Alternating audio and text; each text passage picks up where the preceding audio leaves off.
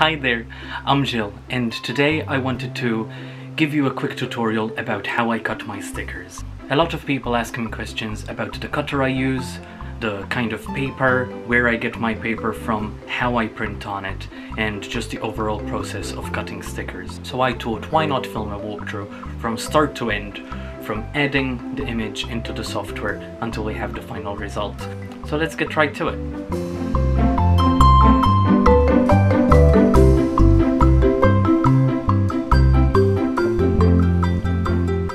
This is the software I use. I use the Silhouette Studio 4.2 or 4.5, I'm not quite sure which version this is, but it comes with the cutter that I use, which is a Silhouette Cameo 3. While it is a free software, I would highly doubt you'd have any need for it other than using it with a Silhouette Cameo cutter. Getting started is fairly simple. First you go to the Open tab and find the file you would like to cut. It needs to be a PNG file so you have a transparent background. Regardless, there is still some processing to be done even if you're using a PNG. Then we go with setting up the paper that we are going to use. This is your sheet, your sticker sheet rather, and it needs to be A4 if you are cutting on A4 like I am. This depends entirely on the type of sticker paper that you are using, and I use this setting, the Cameo Sheet Type 1, to give it registration lines. These registration lines are what the cutter uses in order to identify the position of your sheet. Today we are going to be cutting a Nyanya Neko Pennywise, which I am doing as a Halloween special this year in tribute to the movie that just came out. First things first, every PNG has extra invisible transparency. Obviously it is a transparency, but it is part of an image when it comes to the software we are using. So we need to remove this extra space that you see on the sides over here. We can do that by going to the trace tool. We select trace area and drag all over the image until it selects the character. We then go to the threshold and raise the threshold to make sure that it covers the entire area and nothing else that we might not want. We then go on trace and detach, give it a second to process, and then if we click in the invisible area around it where the remainder of the box was, you can see this is the extra space on the PNG that the cutter doesn't recognize or doesn't care for, basically. Now the software can recognize the actual outline of the character rather than a box, which essentially what the image was prior to that. Next step is to resize the character and make it as small or as big as you would like it to. I am going to size it down. Most of my Nyanya Neko stickers are of an average size, so I would like to calculate that this character also fits with the rest of the set. And there we go. This is the size that most of my Nyanya Neko stickers come in. Next we are going to add a bit of an outline around it. I would rather not have the cutter cut too close to the image, and I always go with the same kind of thickness for all my stickers. We select the character and go up to the star icon up here and create an offset for the software to recognize as where it will start cutting the outline of the sticker. Now you can add or subtract to the number here. It is in millimeters for me, however you can also always convert it to inches instead if you prefer.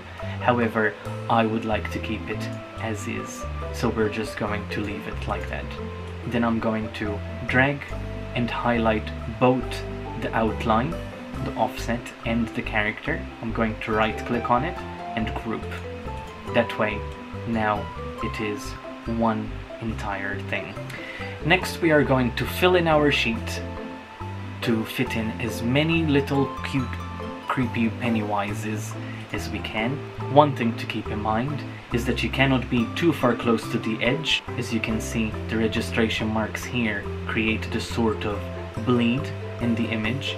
You have to be inside of that bleed and kind of give quite a little bit of space from the edge, so it doesn't send the machine haywire, because these cutters are very delicate, more than you can imagine, unfortunately, and you need to work with them as much as you possibly can. Next, we are going to go to this icon here, which also looks like a star, but it's a strange looking shape, and you can add as many of the characters as you like using these icons here. I am going to add 2 Pennywise, and then I'm going to click on the middle one and rotate it in a way that the middle one is upside down. This will allow us to win some space onto the sheet. We're going to highlight these, go back to this, and then add 2 more sets. And that's it. We have officially created a sticker sheet. It's not that difficult, is it? I am sure that if I played around with it a little bit, I might be able to win some space and add more characters to it, but I don't know if it's really worth it that much. Let me have a little play around, and I will be back with you in just a second. And there we go. By placing and spacing the characters a little bit better on the sheet, we managed to win 1 more space, where before we could have 9 characters, now we have 10. That is always good in the long run, conserve on paper, which can be a little bit expensive, as well as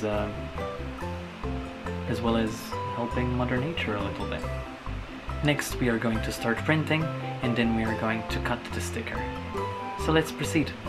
Next step is to start printing. When making stickers, the type of paper you choose is very important. You can choose to have matte stickers or glossy stickers for one, vinyl or whatever isn't vinyl. I have no idea. I just only use vinyl. I know that a lot of people who work with planners, they like to use thinner paper than vinyl, as vinyl can be quite thick. This is the kind of paper I use. It is from Photo Paper Direct. I buy directly from their website, and it is glossy vinyl A4. Comes in packets of 40 sheets, 20 plus 20, and it is self-adhesive glossy vinyl. This is the SKU for it, if you are looking for this specifically. I find that it has really good quality to it, really nice shine. The colors come out really vibrant. I actually recently experimented a little bit with one of my stickers by sticking it onto a suitcase. It took about 8 journeys for it to receive any visible damage. Unfortunately, on our last trip from Spain a couple of days ago, in fact, we encountered a bit of a storm, so all the suitcases got wet and soaked and my ink is not waterproof, and I don't believe that this paper is waterproof. So while the shape of the sticker itself was fairly intact and still attached to my suitcase, which is not what I can say for the other stickers that I had on there that weren't mine, the ink came off it completely. So keep in mind that these are not waterproof stickers that we are making today.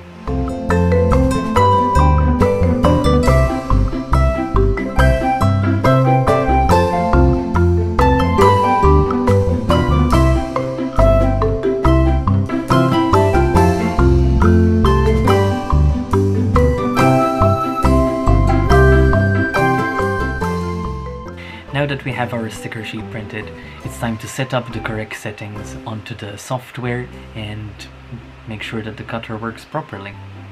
We do this by going back into the software, go to the send. While the cutter itself comes with an auto blade, and these settings work perfectly with an auto blade, I actually use a ratchet blade. They are going to be the exact same settings for you, however, it is just going to skip the process of changing the blade size onto my machine on its own. Instead, it finds that the ratchet blade is already set to whatever cutting whatever blade setting I am already on. Next we are going to highlight this section here and remove the no cut, and then we are going to re-highlight everything and click on cut edge. There we go. Now we have a basic outline around each character, and that is where our cutter is going to cut.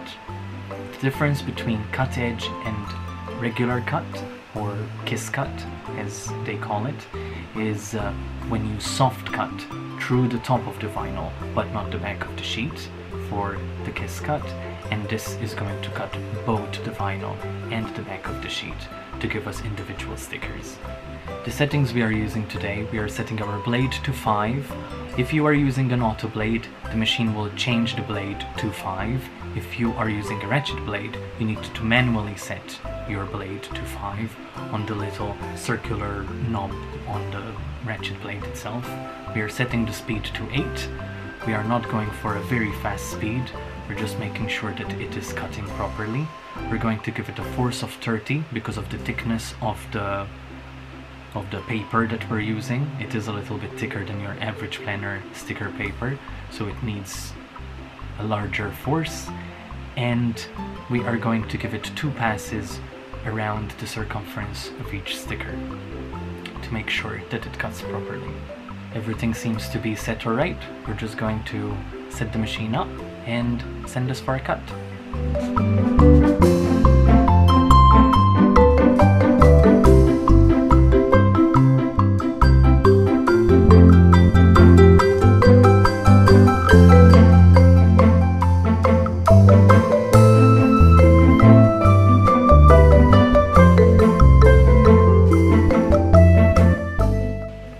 This is our sticker sheet onto the mat. The mat will be going into the cutter, back and forward, and the blade is going to move around the sheet using the mat and cut the individual stickers for us.